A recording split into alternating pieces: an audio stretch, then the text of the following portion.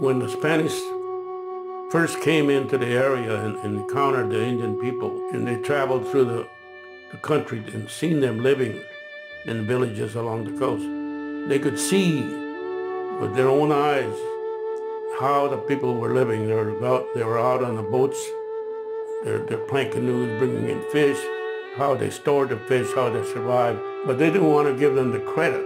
So they did. In other words, if I'm going to be the conqueror, I'm not going to make it look like that these guys are smarter than me. In 1769, the first Portola expedition came through California with the intention with the Catholic Church, looked for locations to build these missions along California, Alta California. So they started out in San Diego, came all up through the coast, reached Santa Barbara and Santa Ines, Lompoc, San Luis Obispo. Those were missions that were built within this area in the Central Coast. They came to this part of the world with a master plan, and that was to convert what they called pagans and the heathens to Christianity, and to use these native people as workforce to build these missions or whatever work they had, farming. When the mission was built in 1804 in Santa Ines, from 1804 till 1824, you get 20 years of influence and treatment by the Spanish soldiers and mission. And the one thing that the Catholic Church still does not say is that they say that most California Indians died of the missions from disease. But we know through their journals and their words that all the Indians at all the missions worked 11, 12, 13-hour days and got very small portions of food and very poor quality of food. They never received any medical attention. We died from disease because our immune system was so weak that we were overworked and underfed. That's why we died. In 1821, the Mexican government got the freedom from Spain and took over the governing body of California. And so in the early years of the Mexican control, it was agreed upon that the Indian people would get their freedom and be able to own land, and if they chose, they could become Christians, or they didn't have to, they could continue with their own spiritual beliefs. But after a few years of control by Mexico, the treatment and the influence didn't change from what the Spanish started.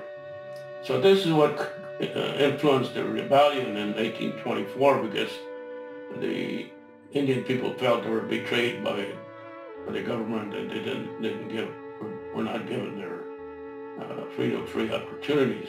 February of 1824, some of the Indian people in Santa Barbara, Santa Ines, and Lompoc Mission, they were already Christianized, but they formed an organization to rebel against the church. The revolt of 1824 is something that, as someone that has Chumash ancestry, one, it was just something that I was very proud of. Like, yeah, my people finally said, okay, enough is enough. We're going to stand up and we're going to, we're going to fight the soldiers, even though they had far superior weapons. And I was very proud of that. And it took strategy. It took planning.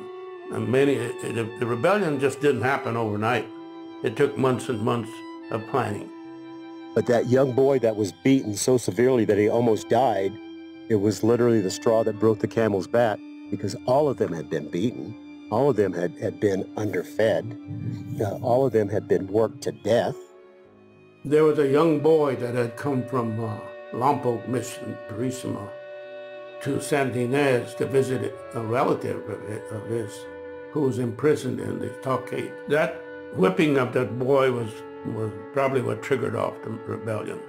First, they burned down the mission in Santa Ines, and from there they moved over to Lompoc and joined the Lompoc La Purisima Indians, and some of the Santa Barbara Indians went with them. My family was brought into the San Fernando Mission starting in 1803. And during the 1824 revolt, I just found out about a year or so ago that a group of men from the San Fernando Mission snuck out and traveled by foot to Santa Barbara and fought in the 1824 revolt. The San Fernando Mission is 80 miles from the Santa Barbara Mission. They didn't ask the priest for permission.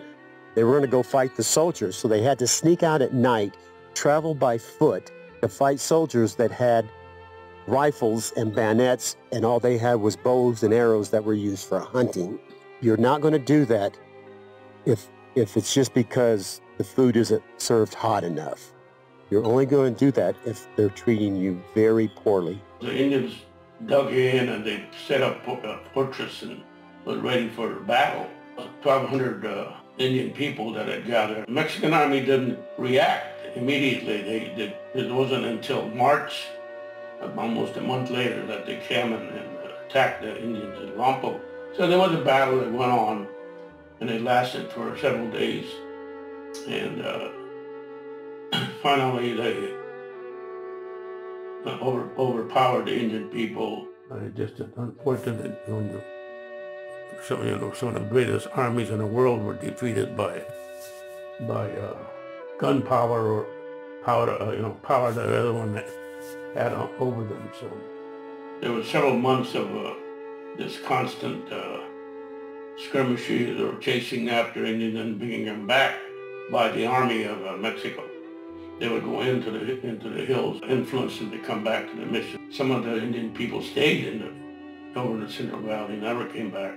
And a lot of the Indian people that lived on the missions were not willingly, they were not, evidently not willing to convert, but they only did it to fool the church, to make them think that they were, so they wouldn't be abused any further, or their families were not hurt. A lot of the Indians came back and they were converted to Christianity, and they became influenced by the Mexican population. Throughout the 1800s, they were now lost their own culture, lost their own language, lost their own traditions. The 1824 revolt is so important to say, here's a tribe of people that are not warlike. They were forced to. They had no choice. We have to stand up and say, no, we're not going to take this anymore. When you look at the big picture, that was a bold thing. I'm sure there's many Chumash people today that kind of have that I want to stand up for what's right attitude, and we got that from our ancestors that were involved in the 1824 revolt. Our ancestors that were able to survive two of the most horrific